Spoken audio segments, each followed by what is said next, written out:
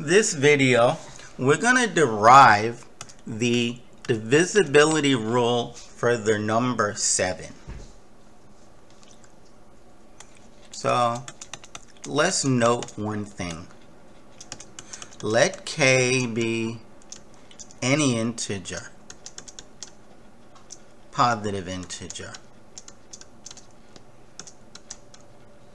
Then k can be written as 10 times a plus b, where a is an integer and b is a digit. If you don't believe that, just look at the following. If you have this number, it is equal to 725 times 10, that's your a, times 10, or 10a, plus the digit, b. Any number is a multiple of 10 plus the unit digit, plus the ones digit. Okay. So now, 7 divides k, if and only if 7 divides k. And I'm calling k 10a plus b. Now, you can add or subtract any multiple of 7, and it won't change whether or not 7 divides this number. If and only if 7 divides 10a plus b minus 21b. Because we know 7 divides that number, so 7 is going to divide what's in the brackets if and only if 7 divides that. But that's exactly what this says. Okay. If and only if 7 divides, all I'm going to do is rewrite this. This is 10a minus 20b. If you take away 21b's and you add back 1b, in the end, you took away 20b's.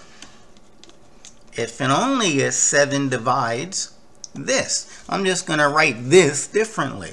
I'm going to factor out the 10. Now, 7 does not go into 10.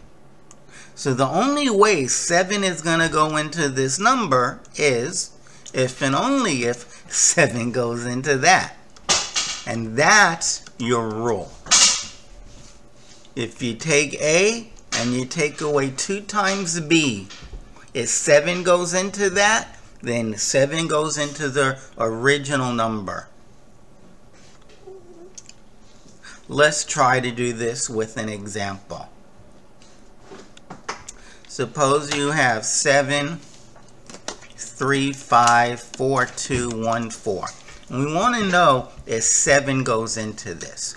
Well, that's our A. That's our A, including the 1.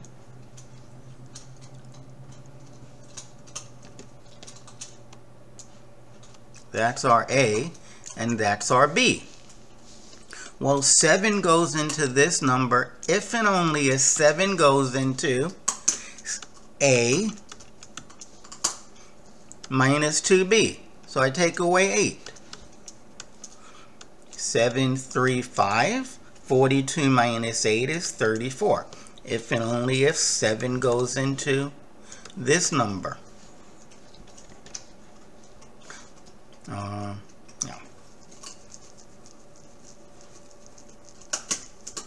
Oh, excuse me, I apologize.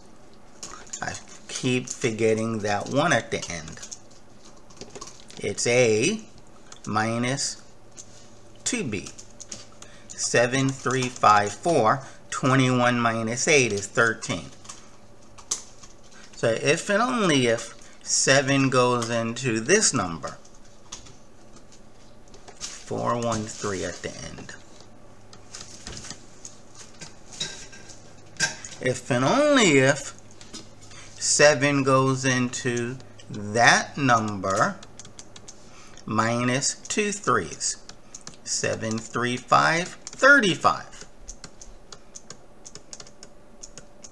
Now, once you realize that 7 goes into one of these numbers, you can stop. I mean, personally, I would have stopped at the beginning. 7 goes in here evenly. 7 goes into 35. 7 goes into 42. And 7 goes into 14. It's going to go in 1, 0, 5, 0, 6, 0, 2 times. That is 1,050,602 times. But if you don't see it, keep going. Now, we take this number, 7353, and we take away 2 times 5, which is 10. So we have 7343. If and only if 7 goes into 7343. Actually, that's the first number I can tell if 7 goes into. Yeah, I guess I can. Okay, so now we take this number, 734, and we take away 2 3s. This gives me 728. If and only if 7 goes into 728. Had no idea it would take this long. If and only if, well, I take 72 and I take away 16. This gives me 56. If and only if 7 goes into 56. And you should know 7 times 8 is 56. But if you want to say you don't, fine. You take 5 and you take away 2 6s, which is 12, which is negative 7. And trust me, if you didn't know that 7 goes into 56, you probably wouldn't know what 5 minus 12 is. And 7 actually goes in there. 7 goes into negative 7, negative 1 time. So the answer is yes. So that means that 7 goes into all of these numbers. In particular, 7 goes into this number. That's the rule for 7. If you love videos like this, please subscribe to my channel. Tell your friends and enemies about it. Most of all, watch and learn.